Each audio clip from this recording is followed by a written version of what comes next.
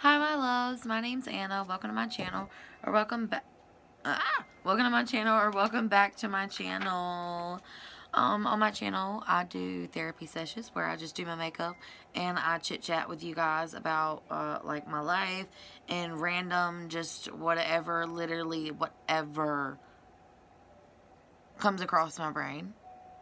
But, yeah, so this is part 2 of Richard Ramirez. Like I said in the first part, I know he's got a series on Netflix right now, but I have already done the notes and everything for this. I had planned on doing it, but, yeah, and I'm still gonna do it. So, where we left off is I was telling you guys about how the media were getting a hold more of the story, and the media is going to play a majorly terrible role in this whole investigation, but we will get more into that later on. So, well over 200 police. Forgive me if I'm looking down and stuff, glancing down. This is a lot of notes. There's a lot of names and stuff, so there has to be notes, and it's low-key impossible to remember every single name and every single little detail. But anyways, so yeah. The cats again, y'all. These cats. One's Jackie, one's Mojo. I'm not going to name all of them. Anyways, so I wanted to give my normal disclaimer. There are going to be descriptions of crime scenes. We are going to be talking about children, and there will be adult dialogue. So I just wanted to give that fair warning. If you did not want to watch that, then yeah, I wanted to save you from that. So I'm very like close, like hello.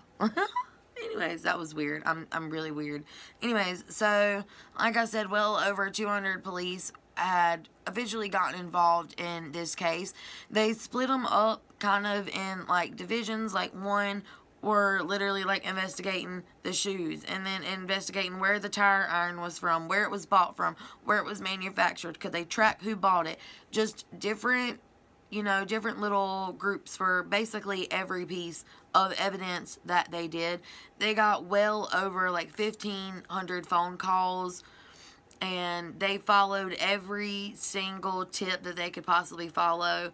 There was even a guy who was arrested for the murders and the attacks and everything, but he, you know, obviously he was told that basically, you know, he wasn't the guy, and there was no way, you know, none of the witnesses noticed him that survived, nothing, so nobody could officially identify this man, so they let him go, or they didn't charge him with that, sorry, they didn't let him go, they didn't charge him with those. So July 8th, 1985, the media got a hold of information about the shoe. So, this was bad. This was very critical information that had not been Sharon? Anyways, had not been shared with the media, and it was one of those sensitive pieces of information that they knew that the killer would just know, and they were just trying to keep that under wraps, and they did not want that out there in the media. So, at the time of the case, you know, the police officers, I can't imagine like what they were going through. So they would go to this bar in Chinatown, and they would hang out there a lot and, you know, de-stress about everything, and they spent a lot of time there, and it was kind of like a law enforcement hangout. So it was really the only place that they were able to talk about their life and be in a safe place, and people know the same things that they're going through. So it was a long, hard day, and that was just their hangout spot, basically. So July 9th, 1985. So the car that Richard had drew the pentagram on whenever he attempted to attack the person, or attempted to attack a victim, and he was pulled over for a traffic violation and stopped. So that vehicle, so the divisions in LA, like, you could commit a crime and drive and be across 5 counties. So every jurisdiction was different. So yes, you had like a LA County sheriffs, and then you had like LAPD, and everything was just under different jurisdictions. So a lot of the times police officers didn't communicate, and it wasn't necessarily anybody's fault. But I'm going to just let you know the LAPD is about to really piss you off, because they really pissed me off. So, the crime was committed there. And so the car was picked up and it was sent to LAPD to be processed and, you know, to get DNA, fingerprints, and all that. It never happened. Never. And they impounded this car out in the sun. So when LA County Sheriff's detectives and for the Homicide Bureau finally got to it, there was no DNA. No hair, no skin, no nothing. The sun in the LA heat in the summer had burned it up completely. Like, there was no evidence at all. Luckily, excuse me, I'm so sorry. Whew. Luckily, there was a plastic box in the floorboard of the vehicle, the little station wagon that was in. So sorry. Little station wagon. There was a plastic box in there that actually had a card in it for a dentist in Chinatown. You probably wonder why I told you about the bar. So the guys were like, okay, like, we know this area. So they went to the dentist to investigate, you know, to see if they could get the possible person who brought in this card, you know, see if they could get their name, their address, their phone, any type of information, because this is the dude. They're thinking in their head, this is definitely the guy that we have been looking for. We just need to figure it out a little bit more. So they go to the dentist and they find out that the appointment is actually made for somebody named Richard Mena. He gave a fake address and everything, and the dentist reassured them that if they just basically like staked out the place, that they would have him. They would basically have him, because he had an impacted tooth and he was going to be back, because he was going to be in a lot of pain. And one thing that sucks about the car the most is 5 days. They missed him by 5 days.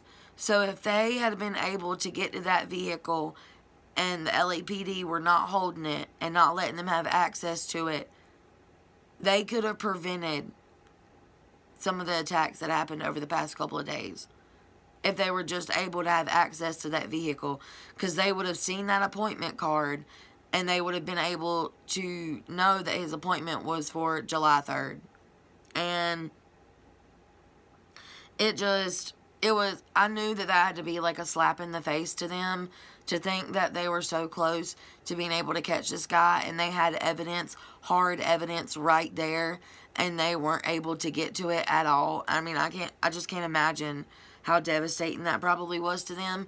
So the LA County Homicide Bureau, they got an idea together to take 2 of their guys and send them down to Chinatown to this dentist office and basically stake it out and wait for whoever this Richard Mena was guy to come in to the dentist for his tooth. So they're there for a couple of days. Well, the Bureau basically in LA County thinks that it's a waste of time and a waste of money. So they have to pull their guys off, and they set up, you know, basically like a security alarm that LAPD had set up. You know how they have like the little red buttons under the counters at like a bank or some gas stations, you know, stores, places like that. So they set up one of those that would be a direct line to LAPD, and the police officers would come. Well, the day that they pulled the guys out of there, Gil, one of the main detectives for the Homicide Bureau of LA County, he gets a phone call at 10 p.m. at night from the dentist in Chinatown asking him where his guys were, because Richard Mena had came into the office. He was pressing the button and somehow it malfunctioned, and the LAPD did not come, and basically he got away. again. And the description that the dentist was able to give matched everybody's description of him. The white or light-skinned Hispanic, the dirty, dingy, black curly hair, the goat smell, that's why I think he was Satan, the goat smell, the dead look in his eyes, just him being tall, just everything. I mean, like, everything was adding up. And, I mean, like, oh, I just can't imagine. I would have been pissed at LAPD. And I just want to... Anyways, so, July 20th, 1985, 68-year-old Max and 66-year-old Layla Needling? Yeah. Max was amazing. He was down to earth. He was a sweet old grandpa. He loved chocolate. He kept a box of chocolate for his grandchildren and his kids and stuff. Or not his grandchildren, but he kept a box of candy, yeah, for his grandchildren and his kids and stuff. And he would let them have chocolate, you know, no full-size candy bars, just everything. And Layla loved sports. She was a very big sports fanatic. She was always watching sports. She was just, like I said, a big old sports fan. So they were big, heavy into church, and they did not miss a Sunday. So if they did, they knew something was wrong. So that day, her daughter is calling her, and it's Sunday, and she's not answering, and she's not answering. So obviously, she's worried. I'm so sorry, y'all. I feel like it's so disrespectful. I'm so sorry. But, excuse me. So she goes to her parents' house, and she realizes that the side gate to the backyard, the pool gate, is open. And she's like, no, that's never open. So, what's up? So, she goes, and the back door is wide open. She walks directly to the bedroom, and I'm going to get graphic here, so I just want to give you a fair trigger warning. Max and Layla were both laying on the bed. The house was completely ransacked, and so was their bedroom. They were laying in a massive pool of blood. Max was almost decapitated completely. Almost. Not fully, but almost. And Layla's face had basically been shot off. And there was definitely a struggle there. It wasn't like, you know, he just came in and attacked them like the others. There was an actual struggle this time. And there was a different kind of gun used.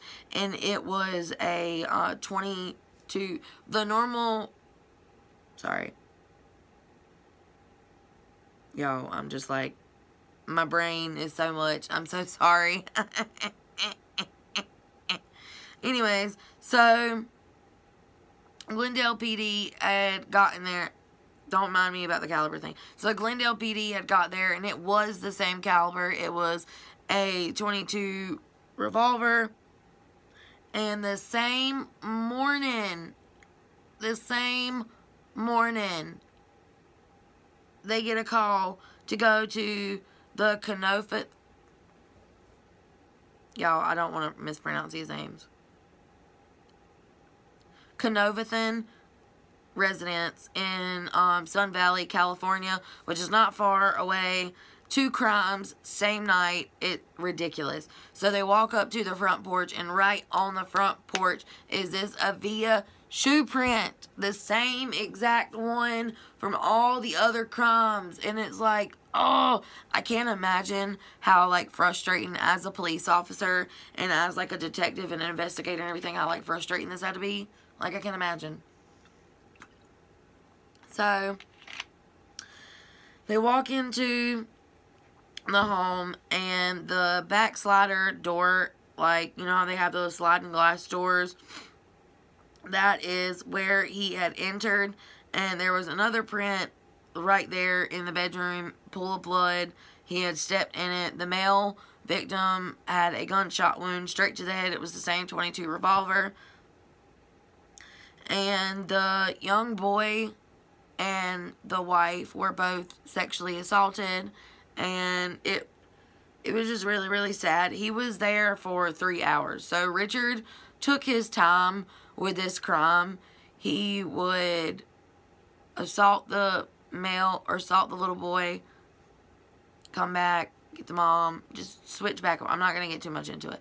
It was just switch back and forth between them. He actually ate food, ate a sandwich, made himself at home, got comfy, and this to the police, like, I feel like they were kind of like, alright, he's going to slip up real soon or something, because he was getting very, very comfortable with the things that he was doing, and he was making himself more comfortable, and he was committing crimes back to back to back to back, and I mean 2 in the same night, more than once. So obviously homeboy did not care. So there was becoming more, like I said, there was becoming more of a pattern, and they were all very similar.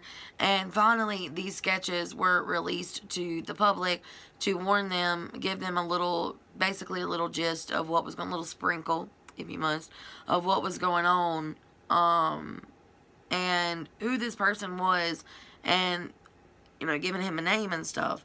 So August 6, 1985, in Northridge, California, Chris and Virginia Peterson were sleeping in bed, and Richard broke into the home, shot Virginia. She lived, got up screaming, which woke up her husband Chris, who then got shot in the head as well, but it didn't go through. Gets up out of bed, bleeding from his head from where he just got shot, and chases Richard out of the house. They both lived. Thank God. Like, oh, thank God they both lived. But Richard, I feel like with them releasing the sketch and stuff, it made him switch up his MO a little bit. Well, not really, but his weapon. He actually was using a .22 automatic. This was a new gun, and the bullets were very specific. They were old bullets, very old-timey. Stop leaning this way, sorry. They were very old-timey bullets. They didn't manufacture them anymore, and the bullets had red primer on the inside of them, kind of like on the casing on the inside, on the actual bullet itself. There was red primer on it, and like I said, they took it to a forensic or a ballistics analysis, and they were able to identify it as a bullet that was no longer made anymore. So they knew that he was reading the paper, because, like I said, he started to change his MO a little bit. In the Doy case, he was able to call, William Doy was able to call the police and get them there in time to save his wife. So at that point, Richard started to cut the phone lines and radio lines, and would use them, the cords for that, as something to bound his victims with. So also everyone in the California city, like the state of California, started to buy up guns. And I mean, I don't just mean like a little bit of everybody, a lot of everybody. Because at this time, there were 6 to 8 murders and 20 to 25 attacks that had taken place at the time, all in 1 year. All in like a span of a few months of each other. These had all taken place by Richard. 20 to 25 attacks and 6 to 8 murders.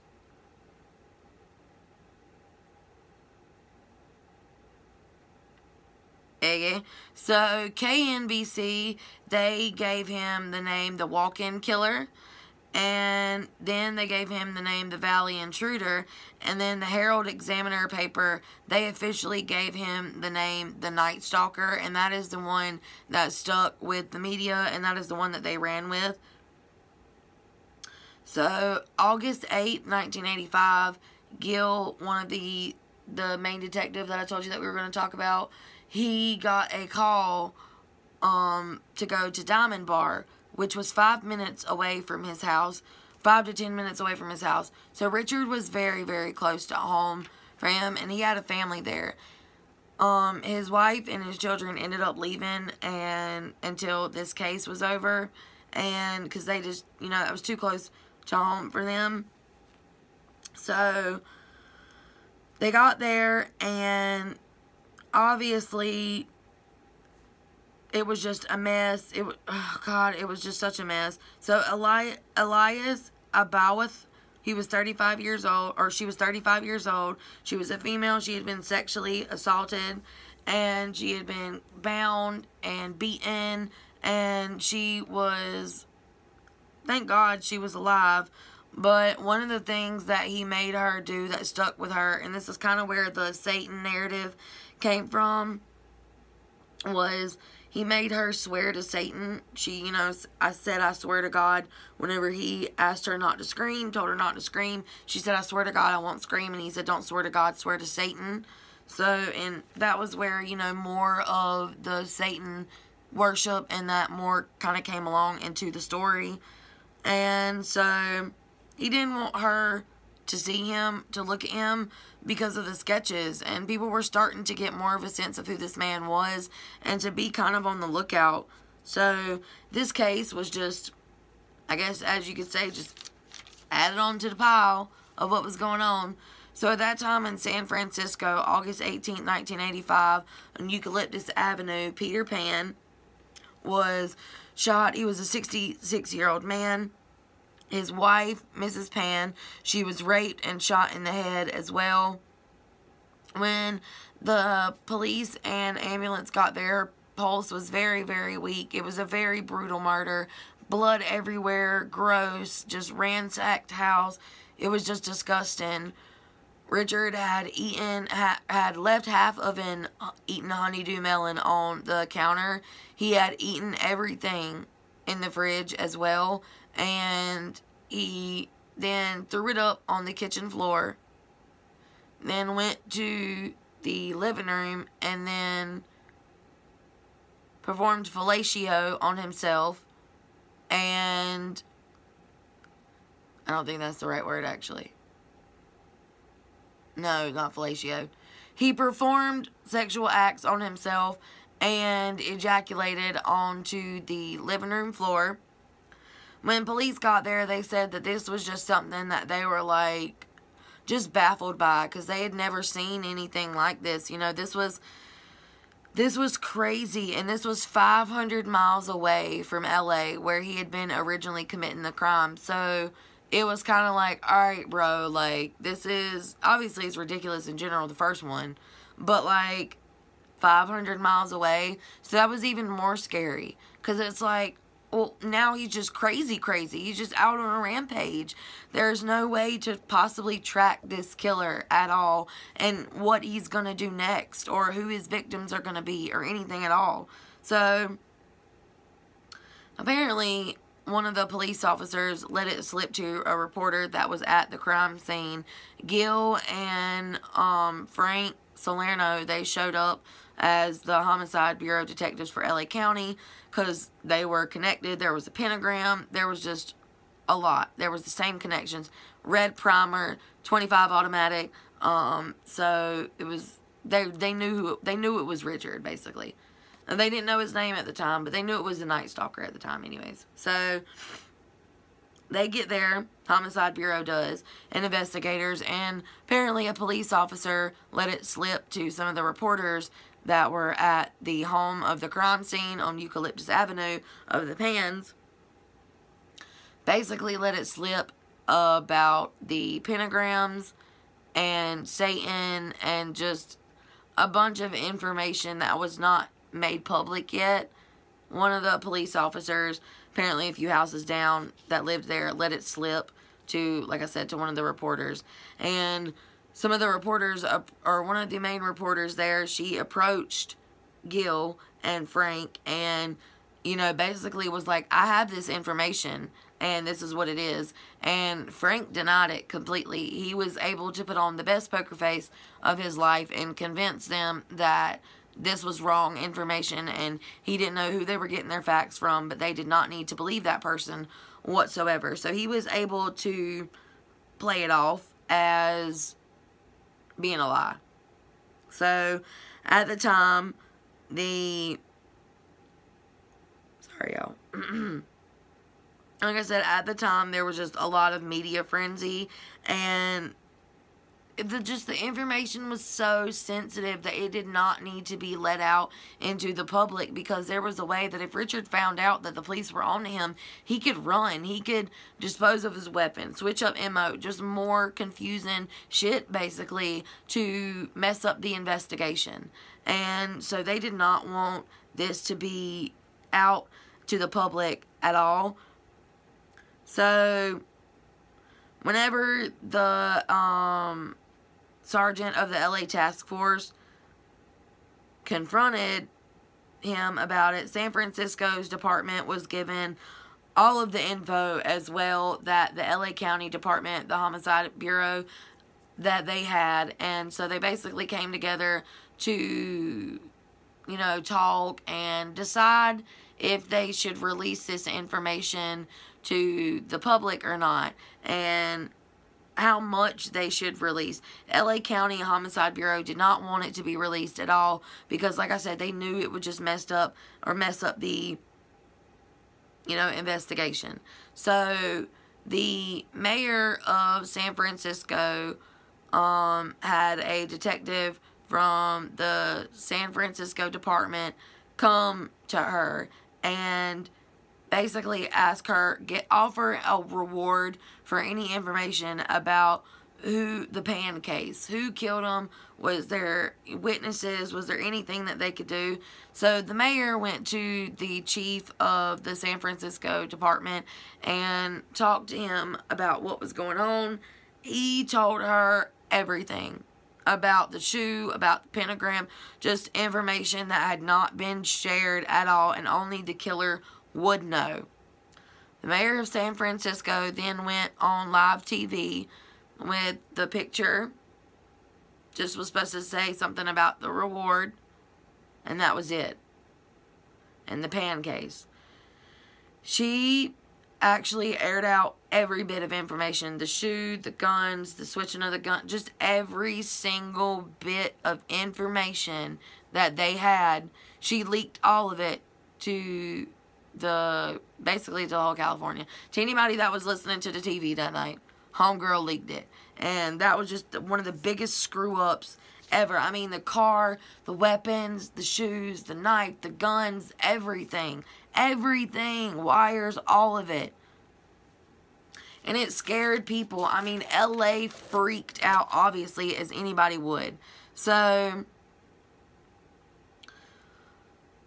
two of the main investigators, Frank and Gil, they went down to the bar in Chinatown and they begged, you know, their captain to talk to Sheriff Block, that was over the LA County Sheriff's Department, and basically get him to put a block on politicians getting involved with the case. And that's exactly what he did. He went on TV that night and he did exactly that. So August 24th, 1985, in Mission Viejo. It was a Sunday morning at 3 a.m.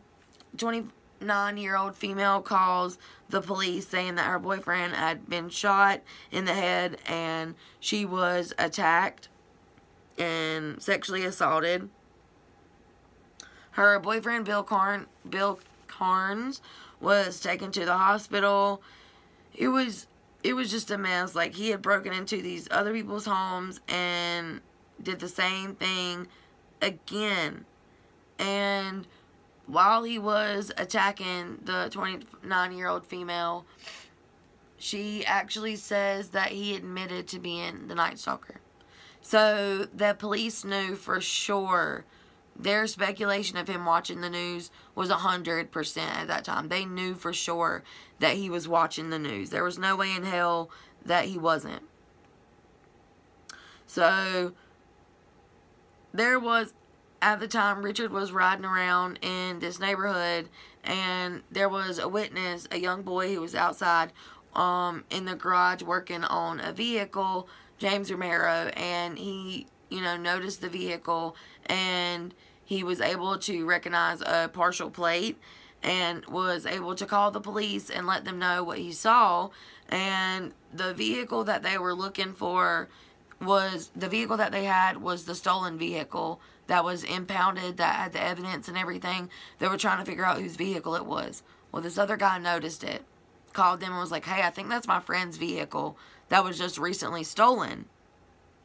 So everything was starting to come, you know, everything was starting to come more and more together. So, ooh, sorry y'all. So I had to pop my back. Oh, oh, I don't know if y'all heard that. Crunchy. So,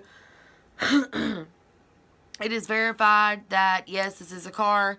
The partial plate matches up with the actual plate of the vehicle, and it is verified. So, like I said, remember they had these call centers and stuff for people to call if they had any information.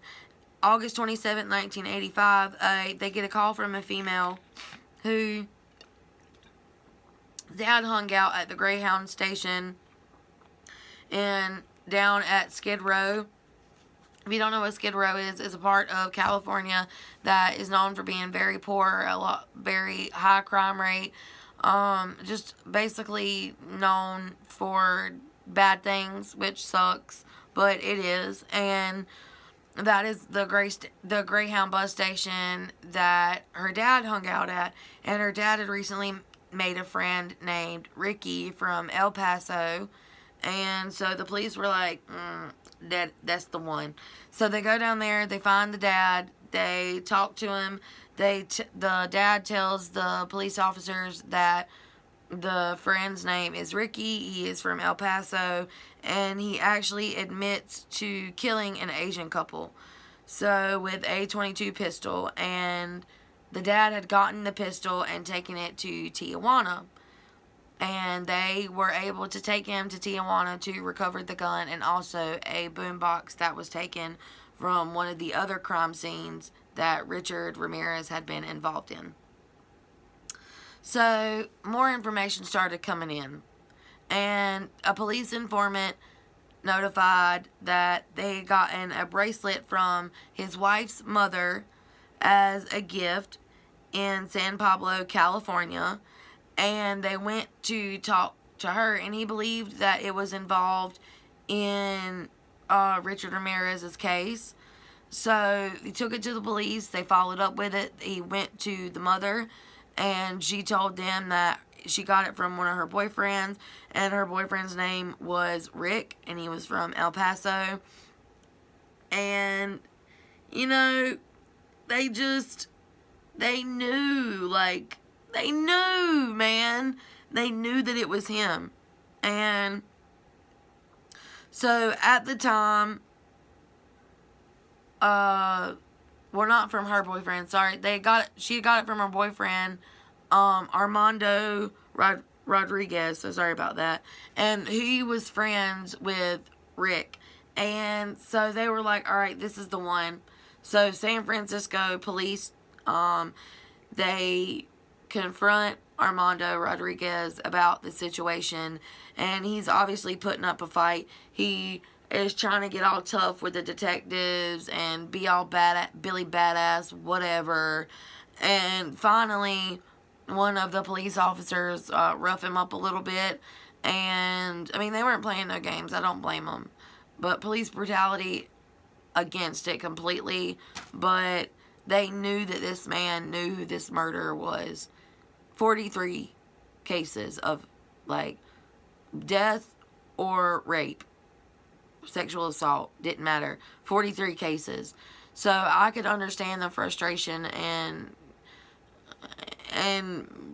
trying to get it out of this guy. So, finally, the guy breaks and says, Richard Ramirez. His name is Richard Ramirez.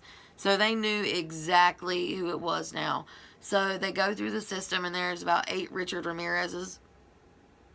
At the time, Ricky wore a black members-only jacket. He had an AC/DC hat. Same hair, same bad teeth, same everything. The informant was also able to identify Ricky as well, because they were able to get a mugshot from a previous arrest that Richard had committed 8 months prior. He had a mugshot, and the police informant was able to identify it definitely as being Ricky as being Richard Ramirez. So, we're going to talk a little bit about Richard. I'm not going to get too far into his life because I don't want to give him that much of a spotlight because he's a piece of shit. So he grew up very, very rough. He had a terrible life. He bounced around from families to families. He had an uncle who shot his wife in front of him whenever he was a young age. His uncle introduced him basically to death and violence and guns. He was in one of the wars, and it had a very dark toll on him, and his, uncle was freaking insane. He went to live with some more family members. The situation wasn't any better. His life was just terrible, and he didn't do good in school. He had a coke and a heroin addiction. He was literally just like the recipe for disaster. And so at the time, the captain tells the LA County Homicide Bureau that they had a name. And like I said, 8 Richard Ramirez's show up. And so they want to find all of these people. And Richard Ramirez, the one that they were looking for, he had lightweight charges of like petty theft and like larceny and stuff like that. And like Grand Theft Auto. No. Whatever. Anyways, so yeah. Stealing cars. So he had been arrested for like, just petty crime. So, like I said, Friday, August 30th, a photo was shown to the eyewitness, and he confirmed that it was for show, definitely, Richard Ramirez. That night, captain and head of the LA and San Francisco department debated releasing, the arrest photo to the public because they wanted to catch this guy. They didn't want him to flee. And they just, like I said, they just knew if they did it that it was going to be him. And like I said, it was an 8-month-old photo, and they released it Saturday morning. A librarian, Glenn Carlson, had picked up the phone and called, or he had picked up the paper and realized that was Ricky. That is Ricky. That is Richard Ramirez. And that earlier that day, or a couple days before, Richard had gone into the same library that this librarian was working at, Glenn Creason, Glenn Creason was working at, and he noticed it was him. And I just can't imagine, like, how crazy, that was just like a random little bit of information. I can't just imagine how crazy that was. Like, he was one of the dudes that were able to help identify him. Had the Jack Daniels shirt on, dingy, smelled like a goat, just everything. The description just all matched. So, like I said, cops thought that he would flee, in LAPD. Their SIS team, they set up kind of like a stakeout at the Greyhound station where Ricky hung out, and that is where they saw him. And August 31st, 1985, Richard had went to Arizona on the Greyhound bus to see his brother. He felt bad, didn't want to get his brother involved and with his crimes and everything, because he knew that he was being looked for. And I guess Arizona, they didn't really know what was going on or whatever, but I don't know, maybe he did, I don't know. So he came back, and when Richard got there, he recognized all the police officers at the Greyhound bus station. He went out the back, through the side alley. Obviously, the police officers saw him. They start going after him, and he runs across 5 lanes of traffic in LA in the middle of the day. And he just takes off running through this neighborhood, and he ends up on basically the wrong side of LA. I don't want to be offensive at all whenever I say this, so I'm just going to say it the way that it was written down on the internet. He ended up in a Hispanic-Mexican neighborhood, and they were, I guess, they were known for, like, gangs and stuff like that, so it was not a good neighborhood for him to be in, especially if he wasn't known. And so he actually went around the corner to this liquor store, and he had no idea that his picture had been released to the public on papers and stuff, and there he was on the front page of the paper, and he was noticed right there in the ABC store, and he just ran. He tried to carjack one dude. The dude ended up fighting him off. Then he runs again. He tries to carjack this female, and then a neighbor ends up seeing, you know, the carjacking happening, goes over there, and the whole freaking neighborhood just attacks Richard and basically holds him down until the cops get there. The cops arrest him, and Richard is taken to court, or not taken to court, and taken to the police station, and Gil and Frank are called to come get him. Basically, they're like, we got him in custody. So they go and they get him, and the mob outside was just crazy. LA kind of celebrated whenever they knew that this terrible man, the Night Stalker, was finally in custody and was not on their streets terrorizing their families anymore. So at first he didn't want to talk. Then he did start talking, and Frank, you know, or Frank and Gil were talking, and they started introducing themselves, and Frank, you know, was saying who he was. And Frank Salerno had been one of the main detectives on the Hillside Strangler. I'm going to do him as well, but the Hillside Strangler case. And so he was very famous and very well known, and Richard knew exactly who he was. I mean, everything about him. He studied Ted Bundy, the Hillside Strangler, all of them. He was very well educated in murder, basically. And so he idolized the Hillside Strangler especially. So what they did to try to make him feel better about himself, they sent him, whenever he was put in his jail cell, they put him in the same little cell as the Hillside Strangler. They tried to make him feel cool about himself, and to basically try to make him feel confident enough to want to talk, and to be like, you know, alright, well, tell them police to come back. You know, I feel like talking. So they wanted to be able to positively identify this man, so they got the survivors and the victims together that were able to come. And the girl that I told that I didn't feel comfortable, Anastasia, telling her story, she, 6-year-old girl, comes in there at the time, and she sees Richard. He is made to repeat some of the statements that he made to some people when he was attacking them, and she was able to positively identify it as being the same man who attacked her that night, and so were other people as well. And Richard just really played up to the media. Women fell in love with him because they're fucking crazy. Sorry for the F-bomb, but it was just insane. Like, I don't understand. Manson groupies, Bundy groupies, Dahmer. Did he have groupies? I don't know. He might have. Just a lot. I mean, gays, everybody. All of them. Like, Albert Fish, Gacy, everybody. They all had fans. Like, somebody... And I was reading, like, thinking about the psychology of it. And the only reason is because they're famous. Fame. Fame will make people do crazy, crazy things. And get in bed with a murderer is basically one of them. And it doesn't matter as long as you're famous. That's how it was to a lot of the females back then. I'm not saying all of them, but just to the ones that followed them. That was probably the reason. I'm not going to say it is, but I'm pretty sure that was the reason why.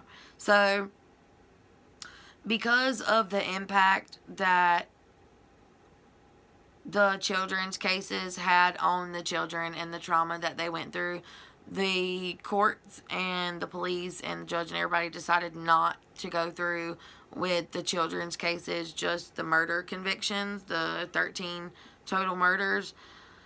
They just decided to go through with those, which I completely understand why they did that. They wanted to not traumatize those children any more than they already have been. I can't imagine how traumatized they were.